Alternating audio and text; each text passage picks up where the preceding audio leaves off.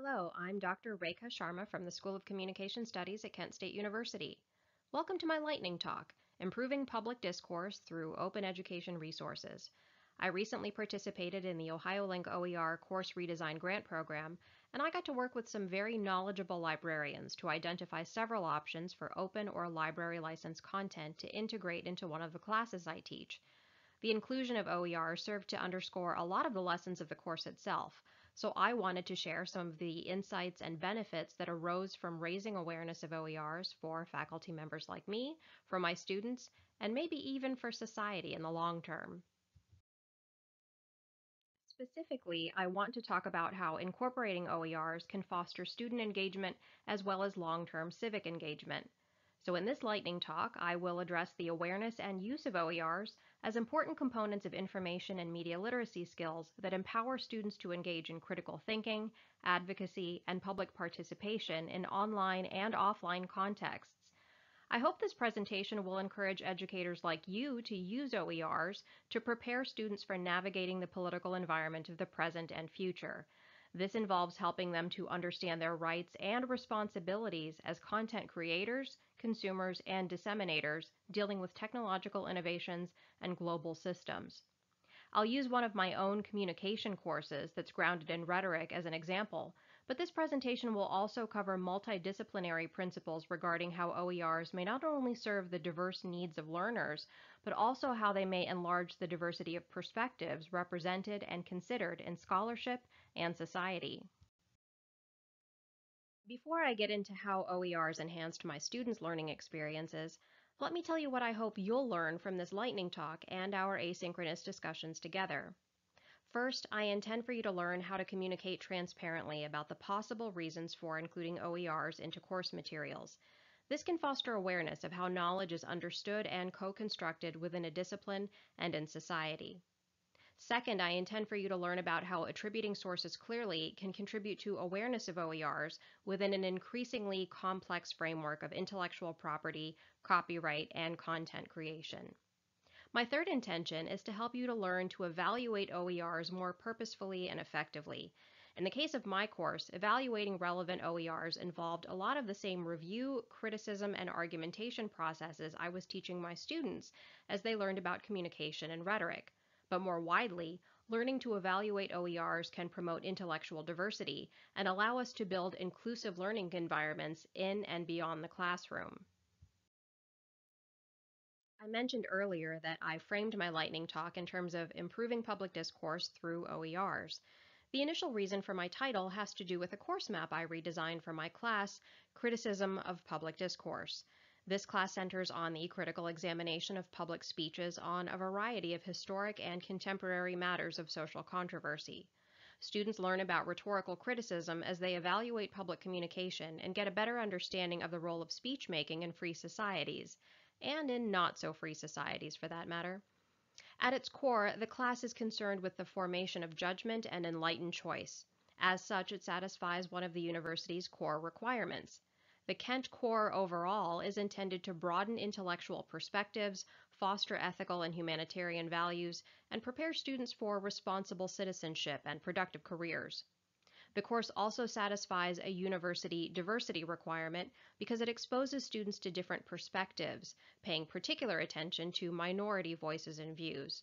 Students learn about history, culture, and the contributions of communicators representing an array of ages, national origins, races, ethnicities, religions, political or ideological leanings, sexual orientations, genders, physical and neurodevelopmental abilities, and social classes. Students examine the rhetorical responses to conflicts, problems, and issues that may arise from differences and learn about how to deal constructively with them. The need to think critically, advocate responsibly, resolve conflicts peacefully, and engage with others genuinely transcends a single course, though. So while integrating OERs reinforces the content of the particular class I teach, there are multidisciplinary principles to be learned and applied to other courses and educational contexts, too. To provide some context for the OER course mapping I conducted for criticism of public discourse, I should mention that I was already working with our university librarians to make the readings comprehensive, useful, affordable, and accessible. The required readings for the course consist primarily of speeches, curated from scholarly journals, published anthologies, and online compilations. These were made available for free and immediate access to students through our library's course reserves. In addition to the required readings, I also recommended a conventional textbook to supplement some of the lecture material on basic rhetorical theories and concepts. While this textbook was a really good one, I was notified that the book would soon be out of print. This presented an opportunity to begin investigating OERs that could serve as a suitable substitute. Working with librarians, I identified and reviewed around 8 different texts. These dealt with principles and concepts related to argumentation and public speaking, touching on rhetoric, critical thinking, ethics, writing, and research. Ultimately, there wasn't a single text that covered everything I needed to include in the course, but I was able to identify relevant sections from 4 different OER texts to attach to various subjects and modules we would cover. In my case, including OERs presented opportunities to reinforce skills and lessons that were directly relevant to the learning outcomes of my course. I'm going to discuss some of them here, and I encourage you to think about how introducing students to OERs might help you to enhance the learning process for your students. Wojcicki 2010 developed a program for educators in journalism, communication, English, and social studies classes to address online news literacy, but the learning outcomes are applicable to the competencies we want students to develop in many other contexts as well. Take a look at this list and consider how these skills might come into play in your courses, your disciplines, or in your everyday lives. In addition to things like knowing how to search and evaluate content effectively, you'll see here that the ability to access and use open education resource materials and courseware is noted specifically as an important learning outcome, as is the ability to use Creative Commons licenses for sharing and appropriating web resources. These information and media literacy skills will help our students navigate their own education, and they will remain crucial to their professional development and personal well-being. A range of research supports this idea that incorporating OERs can encourage academic and civic engagement for students. In the context of a political science course, Califew's 2021 found that students who reported a low level of interest in American government interacted more with a free online text compared to a traditional commercial text. Other scholars have found that OERs can be an important part of helping students to develop their critical thinking skills by serving as resources for online discussions and by offering alternative ways of supporting students in distance learning contexts. Given that so many of our academic and civic engagement opportunities now exist online or through mediated channels, this is key. McClure and Sinkinson 2020 also noted that OERs may catalyze lessons about advocacy and empowerment. Their research indicated a desire on the part of students for voice and agency. They argued that, quote, allowing the students to take charge and use their voices to shape OER will ensure that it is actually meeting their needs and not falling short of student expectations. They also suggested, quote, empowering students to share the story and vision of OER through articles and media on campus to grow the conversation and awareness of existing and developing OER. This notion of encouraging students to share their voices and viewpoints is intrinsic to the idea of diversity and true dialogue. OERs can highlight these concepts because they allow instructors to address the need and value of representing a range of perspectives. After all, a single textbook might let students view a topic through the lens of a single author or editor, or perhaps a few contributors. In contrast, incorporating OERs can expose students to more points of view and more interpretations, explanations, and applications. In 2022, Lapham and colleagues argued that traditional textbooks often reinforce the norms of dominant cultural forces and socialize students into structures of white supremacy, patriarchy, gender binaries, heteronormativity, ableism, patriarchy, and colonialism. They said OERs can be symbols of social justice in their capacity to reflect diversity of knowledge, visual design, and perspectives. And because OERs, as co constructed resources, may engage marginalized populations so that their experiences and voices can be included. In this vein, Conware and colleagues 2010 noted the considerable challenges involved with developing and disseminating OER scholarship sustainably to, within, and from the Global South, as content creation and usage is often limited by governmental and institutional hierarchies. But they also noted that reimagining these structures could allow various stakeholders to interact and collaborate in creating and using OERs, emphasizing learner-centered approaches and building toward more participatory and truly democratic cultures. These kinds of efforts to diversify scholarship, increase representation and participation, and enhance democracy also connect to issues of inclusivity and accessibility. Hawkins and colleagues 2012 stated that OERs centered on learning to teach inclusively could enhance awareness of student diversity and help teachers transcend traditional pedagogical approaches that often fall short when it comes to addressing intercultural learning, resolving tensions, and tackling controversial topics sensitively.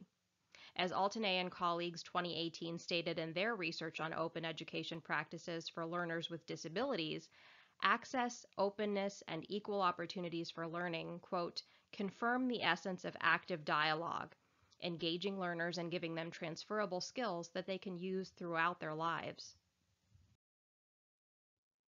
Underscoring their point, Altenay and colleagues highlighted the development of OER course materials that were constructed with input from learners with disabilities and their families. The activities and exercises in the course supported social dynamism and engagement among learners with disabilities and their families to stimulate motivation for learning.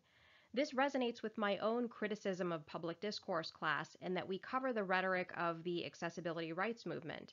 But as a teacher, the research of Altenay and colleagues also rang true because of its applicability to my own students and their various accessibility needs.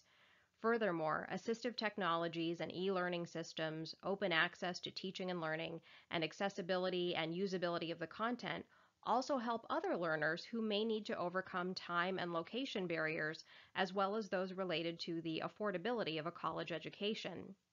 Cardin 2023 noted a surge in the adoption of OERs during the COVID-19 pandemic, a time when the limitations of traditional education and barriers to access to educational resources became glaringly apparent. But, he said, the ongoing conversations about OERs have allowed us all to bring inclusivity, affordability, and accessibility to the forefront as we rethink our, quote, knowledge sharing ecosystem. That vast ecosystem requires us to be aware of the potential usefulness of OERs as we try to connect individuals with one another in public communication settings that may simultaneously have local and global dimensions. Hawkins and colleagues 2012 stated, quote, whether at a distance or in the classroom, inclusive teachers focus on knowing the person and what they can bring to the learning situation in terms of their experiences and knowledge. This has huge implications for the design of activities and for the variety of tools and techniques we use in order that students can share their ideas and knowledge and engage in a deep and personal way. All of this points to how OERs may allow educators to recognize and utilize informal learning tools. As Al-Awidi and Al-Furai 2023 pointed out, many teachers favor the use of social media and games, but further innovation could transform schools and workplaces if OER-centered applications and workshops could be implemented. Instructional innovations that utilize OERs could provide valuable opportunities for lessons about intellectual property. In my class, we talked about OERs in the context of source attribution. That was important for clarifying university policies related to academic integrity, as well as copyright laws.